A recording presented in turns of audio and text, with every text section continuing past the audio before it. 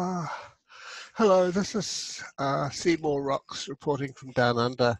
I just wanted to make a short video because I haven't done anything for a wee while.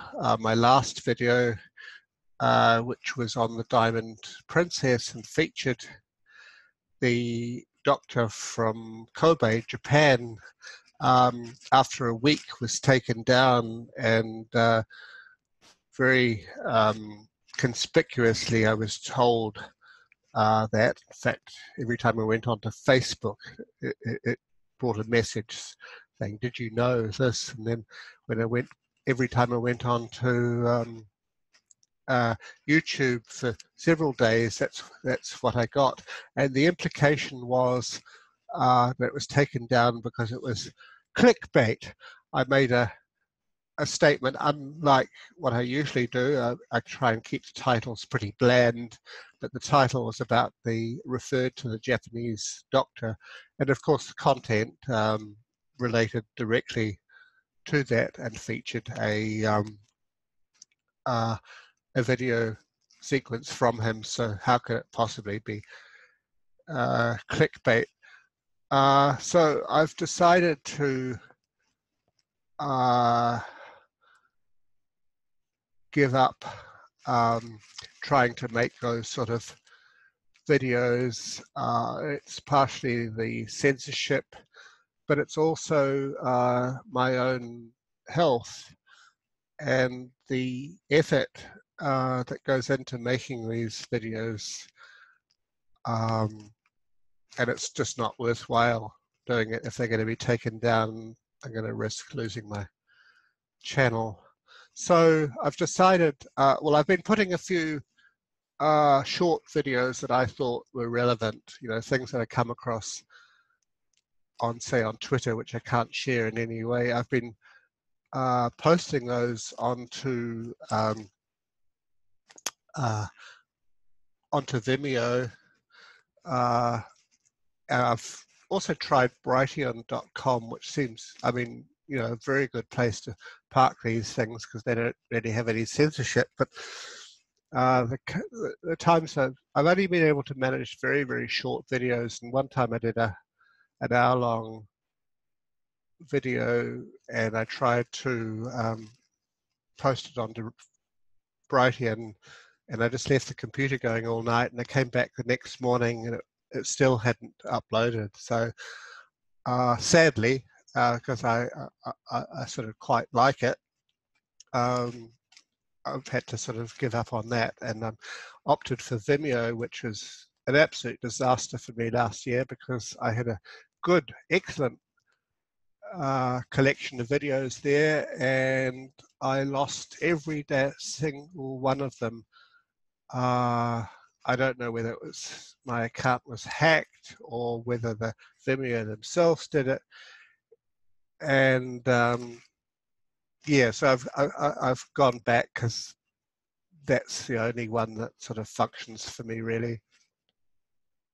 So I just wanted to talk briefly about my own health, and that might explain why I'm doing far less than I was even a month ago. Yeah, last year I went to the neurologist and they made this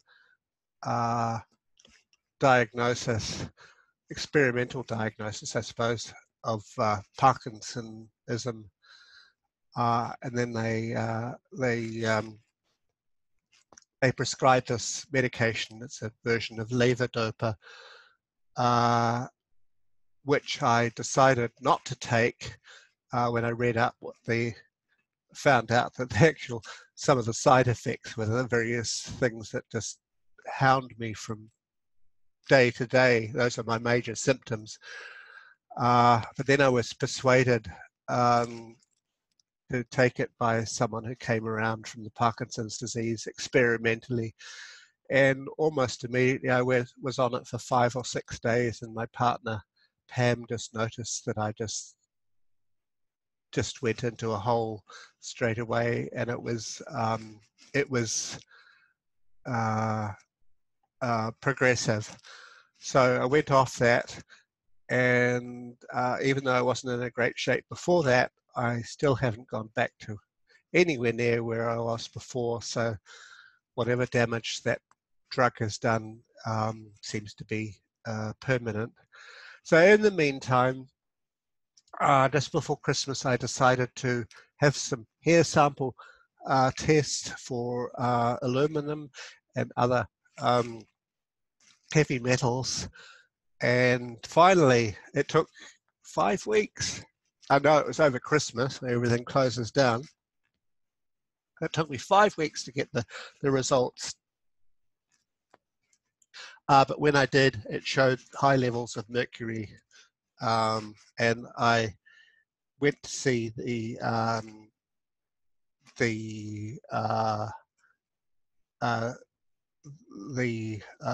naturopath, who's also a pharmacist,